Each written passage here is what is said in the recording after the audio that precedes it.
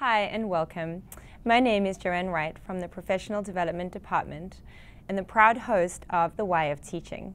Tonight's topic is reading across the content area. Stay tuned.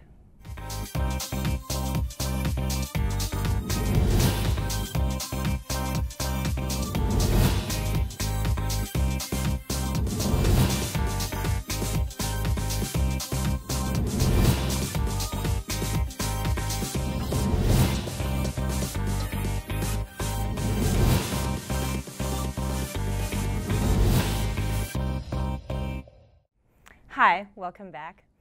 Teaching across the content area is not just about teaching reading strategies in isolation. It's about teaching students how to use a text to productively struggle through their thinking and make sense of what they're reading. I'm honored today to be joined by some middle school teachers across our district. Would you mind introducing yourself? Tina Papillon, I teach U.S. History, 8th grade at Tyrone Middle School. I'm Jennifer Rivera. I teach science, Pinellas Park Middle School, 6th grade and 8th grade. I'm Michelle Anderson. I'm the K-8 Social Studies Specialist. I'm Brandy Alahuzis. I teach 7th grade civics at Carwise Middle School. And I'm Jennifer Oots. I teach the 6th grade accelerated math program at Seminole Middle. So we were so honored to see your videos and to just see some amazing reading strategies that we were able to witness. Tina, in your video, you are sporting some type of a wig and you are preparing your students to argue with one another. Would you like to explain to our audience what's going on in your video? Yes, so our lesson that day was the Patriots versus the Loyalists, and they were going to be preparing to make an argument for either side and why the other students should join their side. So they were beginning with some background reading in order to gather the information they needed to make their argument. So what specific reading strategy did you use with them? I used reciprocal reading. So in the reciprocal reading, they were with a partner. One partner would read the text, the next partner would summarize the text, and they would agree on their summaries and then record their summaries. There's a lot of fear when it comes to reading out to an entire class. So when, in the reciprocal reading strategy specifically, they're able to model that with a partner instead of to the whole class. So it becomes a smaller environment for them, which is a safer environment for them to practice that. Plus, as they get to hear not just themselves but their partner read, it helps them to better understand maybe some of the terms that they would struggle with. And Michelle, serving as our coach on our show today, would you like to speak a little bit about reciprocal reading and the various ways that it can be used? So reciprocal reading is a reading strategy we employ when we have students engaging in longer pieces of text and complex text. And the purpose of using reciprocal reading is actually twofold.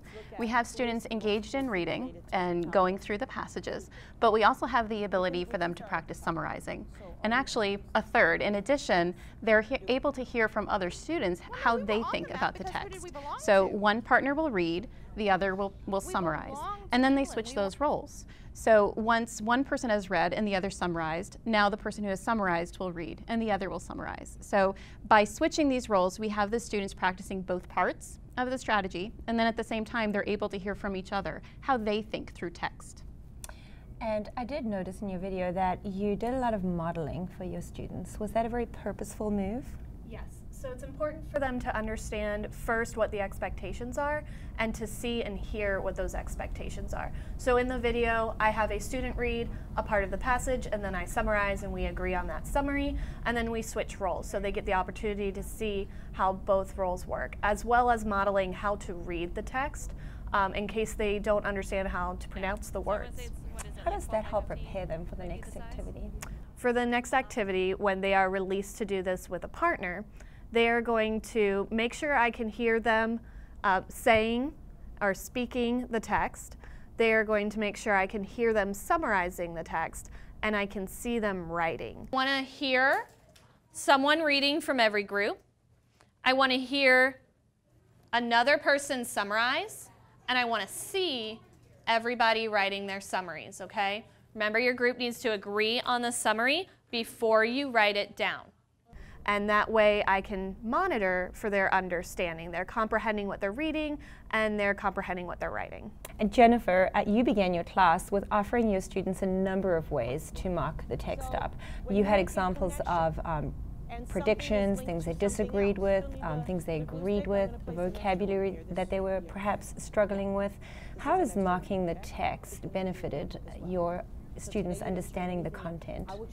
It was really interesting to use the new symbols that were introduced to them. This article was really complex because it was about classification of living things, and it's something that they fear. Some big scientific words, they usually fear them, and it's a really good article because it slowly introduces them to what is going on, who is the person who came up with this, definitions. So with the symbols, they get to, it's sort of like a game. So they see what symbols we're going to use. They decide which ones they're going to use first. They start reading, they look, and their choices represent their understanding of the text. So every time they're using, for example, the swirl, that means make a prediction, they have to really think about it. They have to read the text and really think about it because they just can't put a random swirl anywhere. So the symbols have purpose. So every time I know they're using a symbol, I know they understand the symbol, and I know they understand the sentence where they're using it at. So it helps me really know that they get it. They understand what the text is showing them, the new knowledge that I want them to understand, what their learning target is for the day. And Michelle, as our coach on our show today, is there one way to mark up a text, or can we use it for multiple purposes? No, text marking is one of the reading strategies that can be used in multiple ways with multiple types of texts. What it's really a beautiful use of is getting kids to get to central ideas, main ideas, but then also to make connections across different areas of their learning. So whether we're asking them to activate prior knowledge or if we're asking them to make connections even between disciplines. So text marking is amazingly versatile, and it can be used across all subject areas. And do you feel that it's a strategy that should be reserved for our struggling students, or is it beneficial to all students? It's beneficial to all students. So what we're asking in our classrooms and what we're asking of our students is to always be challenged by what they read. So we can do differentiation in giving different levels of text to different students, and then the text marking is a scaffold for all students. So whether we're asking them again to find main idea, or if we're asking them to make different connectivity points, by varying the text, this remains a perfect scaffold for all students. Jennifer, what was the learning target for your lesson that we saw? We were focused on learning what the linear classification of living things is, where did it come from, and how to use it. So the intimidation of scientific words, we put it in the back burner. We don't think about that. This is middle school. We just want them to understand where it came from, how classifying living things is important, and also who the scientist was, who's very important. Talk about the scientist, what his thinking was behind that, so that they can understand how hierarchical organization is used in science. How do you attack scientific vocab words? Those are very intimidating. When we start with a unit, I usually give them a word wall. So they are assigned a word, and they have to represent it in a picture. They have an index card, very large index card, and they draw whatever it is that they thinking or what their connection is with the word. On the other side, they try to make up a definition in their own words. We do not front load vocabulary. We do not give them books. We want to see what they know already. That's the first step. That's my way of engaging them. And they're also kind of exploring also what that word is. They might have difficulty with it. They might ask me a few questions, but never to give the definition is my goal. It sounds like you're constantly revisiting and incorporating that vocabulary. Yes, we need to do that in science just because there are specific things that they need to know. Once they get to 8th grade, they have the big SSA. So that science assessment, if they don't understand scientific terms, they won't understand what the question is asking of them. So. And so, Brandy, actually moving over to your lesson, I noticed that your students were collaboratively working and they were charting something, and you had mentioned a few times that you were preparing them to teach the class. What were you asking of your students?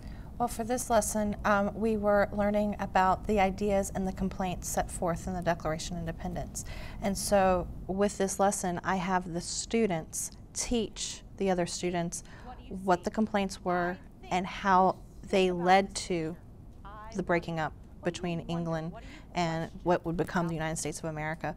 So when we chart the text, we used marking the text, and they were marking for 3 different concepts: the complaints that were set forth, the role of the government, and the natural rights that are given to all citizens. That is a piece of complex text, if I've ever read one. Yes. What strategies did you employ to help your students decode that? Well, I used 2. The first one I used was reciprocal reading. So the students would read a section and to another student, and that student would summarize it back to them, and then they would discuss that. And then they were also in that summary and the reading of it, they were looking for those key points: the role of the government, the complaints, and they had to highlight, either underlining it and making the R for the role of government or the C for complaint, or they were using 3 different colors to for our visual learners. That was helping. How did you prepare your students to do that? Well, a few things. I always start with something small and little. So the strategy you saw in this lesson was not the first time the students had used it. I used a simple text that really didn't mean anything to just get them introduced to the activity. So when it was something harder, it wasn't a foreign concept to them. If I can interject here, I would like to speak to that as well, because I saw it not only in Brandy's video, I actually saw it in all of the videos, that all of these teachers, when they're preparing the students to read complex text, they model their thinking so that the students aren't just thrown into a piece of text and sort of said, well, go figure it out. They show the students this is how the strategy works, and they use the text that the students are using to read through a portion of it and to practice the summarizing or to practice the text marking, so that the students feel confident going into working on their own or in their collaborative groups. And speaking about collaboration, Michelle, we definitely saw collaboration throughout all these lessons that we saw today. How does working with other students help move their own learning forward? Collaboration is an immensely powerful tool that we all have at our disposal when we're working with our students. In every classroom, you have students at varying levels. Even when you have students in an advanced classroom or a regular classroom, you still have varied levels of readers and writers. And by allowing students to work collaboratively, you're allowing them to hear how other people think so that they can internalize that and practice that as well. I can imagine with reading strategies, and specifically, that's a productive struggle all within itself. So it's critical for other students to be able to hear your thinking, and the old saying, we learn what we teach, and so it allows them the opportunity to teach their peers as well. And when we come back, we look forward to hearing from Jennifer as she takes us on the journey of what we saw in her classroom.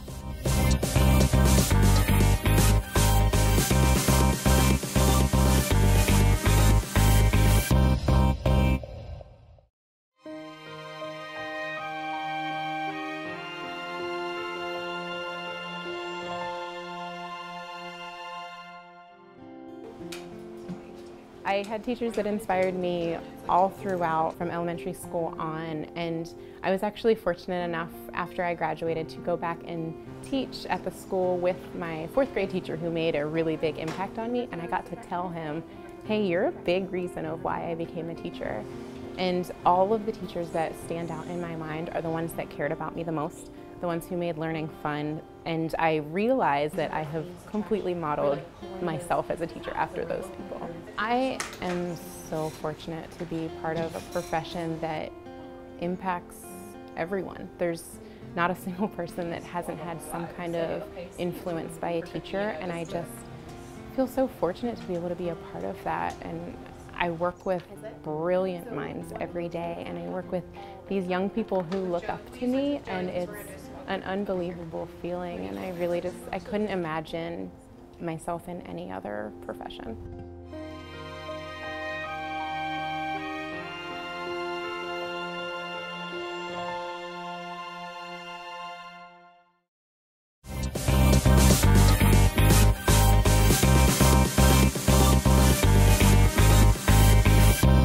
Hi, welcome back. Jennifer, as we look to your video, you're a math teacher. How do you employ reading strategies in math? What does that look like? Yeah, that's a good question, and I was a little not clear about what that did look like. When I first got asked to do the show and they said reading strategies, I thought, I think that you might not be wanting to ask the math teacher.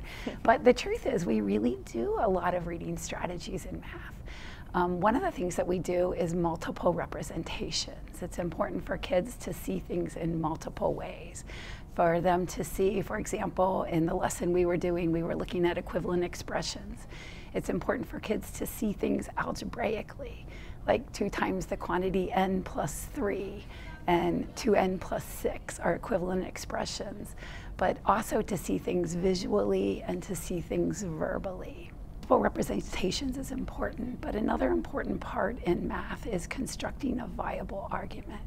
One of the things I do a lot with my kids is the idea of convincing yourself is the lowest level of convincing. Convincing a friend is kind of a little higher level, and then convincing a skeptic is the highest level. So it's important for kids to be able to construct a viable enough argument that they can convince students who might not originally agree with them that yeah, this really does work.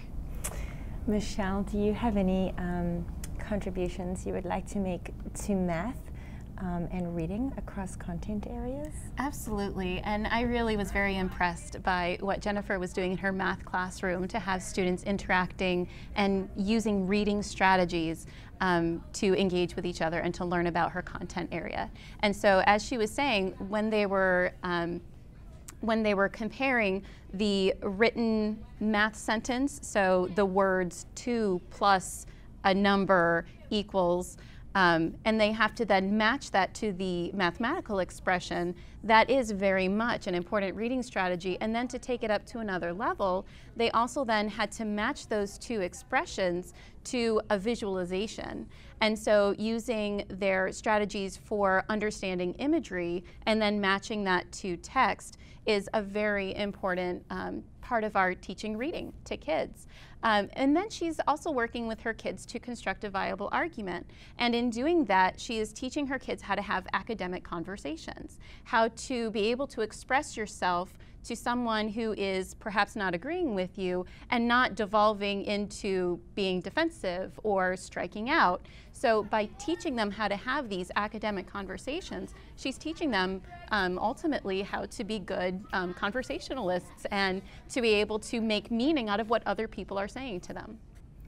And what was going on in your lesson? There were students working collaboratively. They were walking around the room, sticking notes on top of problems that you had posted, and there were sightings of a deck of cards. Would you like to explain what we saw? So one of the things that I've been trying this year is something called visible random groupings, where the kids come in and they just really never know who's going to be in their group that day. And I think it's important for kids to get a chance to work with other kids. You know, so eloquently you said earlier about the collaboration. It's really important for kids to get almost get into the brain of another kid and hear what they're saying and coming up with different ways of thinking of things. Like, that's really how you develop your own reasoning skills, is by listening to other kids reason. And so the kids are in groups each day that are completely different, and that's where the deck of cards came in, is that's how they got into their groups. And they were also standing up at the board, which is another thing I've been trying to do this year, is the idea of a vertical non-permanent surface. So the kids are working on vertical surfaces so they can look around the room and see what other kids are doing. And it's non-permanent, so they're willing to take risks. So they write something down and then they decide, oh no, that's not what I want to write down, and they can erase it. So they're much more willing to you know, make mistakes, which is good. And the other thing I really liked about this activity is the kids had cards and they were taping them, and it gave them flexibility to say, I'm going to start with my card here, but this isn't permanent. I'm allowed to move it. And then, you know, once I hear someone else say, oh, are you sure it goes there? Can you convince me of that? Then, so a lot of times in their convincing, they decide that that might not be the best placement for the card. And I noticed that you offered students an opportunity to think out their argument on paper. They were actually formulating that, writing that down before they were having those conversations. Yeah, the kids are pretty used to at this point knowing that they could get called on to come in front of the class and explain their thinking. And so they've kind of learned that if you can think about things ahead of time and write things out ahead of time, then it makes it a little easier to explain. There were moments when you were discussing with students, you were clarifying some of their thinking, or they seemed to be asking you questions. Mm-hmm. How do you guide students when they have a misconception? Yeah, that's a good question. You know, one of the things that I always tell my kids is that I promise I will never take away their aha moment. That would be the worst thing that I could ever do as a teacher. And so a lot of times when the kids ask me questions, I kind of turn it around and say, gosh, that's a great question. And then sometimes they get a little frustrated by that. But you know, they've learned that, oh, maybe I need to really think about this question. Another thing that I like to do a lot is sometimes in math, they get a little overwhelmed. Like, I just don't know what to do. I don't even know where to start. And so one of the things that we talk about a lot is, well, what do you know? Like when you look at this problem, what about it do you know how to do? And that's a really great place to start with, what do you already know? And so a question I have then for the group is, what are some of the barriers that you faced with applying reading strategies in your content areas? Sometimes you hear we gotta read today. But I've trained them because the reading is going to be fun. If I'm gonna give them something to read, it's something that I like, and I always promise them, oh my gosh, and I get them excited, I get them engaged. You're gonna like this. Okay, I got something we're gonna read today. It's really, really good, okay? So I get them excited about it, and then they trust me that it's not gonna be something boring, and they look forward to it, so they get engaged, and it works out in the end. So it's one of the things that I like to do. Teachers are looking to get their hands on a text set. What advice do you have for them as far as how to go about getting one, and what types of text sets should they be looking for? I like News ELA because, especially with social studies, you have the varying lexile levels. So you'll have the same article, but you can have it in 3 to 4 different lexiles. So that's a great way to scaffold. And the students may not even realize that you have scaffolded it because the basic article looks the same, but the workers of News ELA have rewritten the article enough where it's written to their level, and that's a great way to scaffold. I would say additionally, for social studies, there are tons of resources, and you can use anything from a picture, you know, so you can get things from, I like to use Library of Congress a lot to get either images or images of documents, and then we analyze those as well, and they can pull information from that the same way they could from the textbook, from a reading passage. Or sometimes just Googling an image. If you have a concept you're trying to think of, you can just type it in, look it up, and have them analyze that. And I noticed that you used that as your opening hook, and it was a simpler form for students to try and understand your concept, because you moved from that to a more complex piece of text in your lesson. Yes, and then as we go throughout the week, we will revisit the same image or the same piece of text, and we will make it more complex as they go. So they begin with something very simple, something comfortable, might be challenging for a few students, but for the most part it's something that they understand how to do, and then throughout the week they have to build on it and they have to really dissect it. Our curriculum guides are a great place to find resources, and they have been vetted, and also a lot of those curriculum guides were worked on by fellow teachers. And so what types of feedback have your students offered you as you've employed these reading strategies in your classrooms? With the reciprocal reading, my lower level students have thanked me sometimes for that, because it has given them a chance to get the work done when they wouldn't have gotten the work done if I had just given them that reading and said, here, read it, answer this question. The fear is gone. They have someone to lean on, not to get the answer from, but to work with. Because you're going to have to teach this Declaration of Independence to the rest of the class. Well, I can say with the article for science, I heard people say, oh, I found Duke the dog, because there were pictures in there too. And also somebody else, well, a couple of people said, this was easy, Miss Rivera.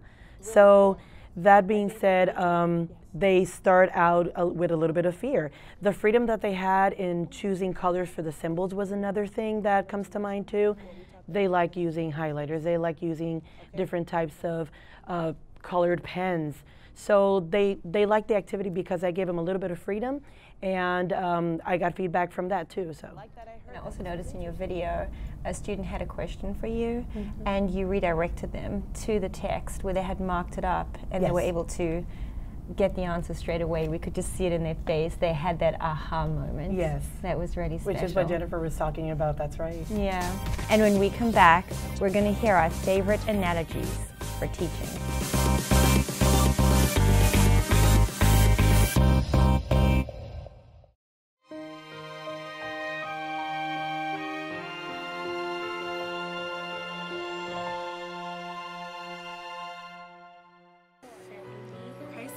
I became a teacher because after watching my dad change many lives, I spent a lot of time in school. I volunteered during summer school with him, and it just kind of inspired me to really, go into teaching, because I knew that that's something that I was passionate about, and that I felt that I could go to work every day and change lives.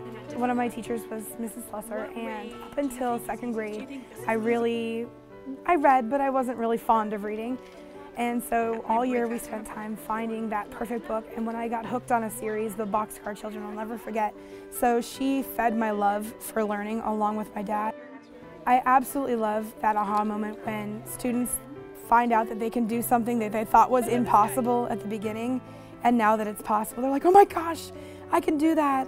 The other day I had a student who before could never add 2-digit numbers together, and she's like, wait, I got that answer. And I know how to do it, and I have a different strategy, and it was just amazing to see her confidence level rise. She had the smile on her face the entire day because she now met a goal that she set.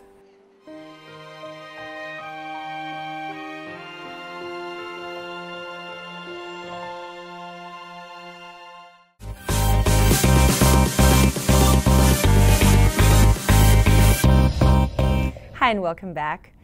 We're going to do a fire round of favorite teaching analogies. You ready? Let's begin. My favorite teaching analogy would probably be being a cheerleader for the students. They might not win every game, but you're always going to be there to support them and get them to the next game. My analogy would be, it's sort of like drama. This is my show.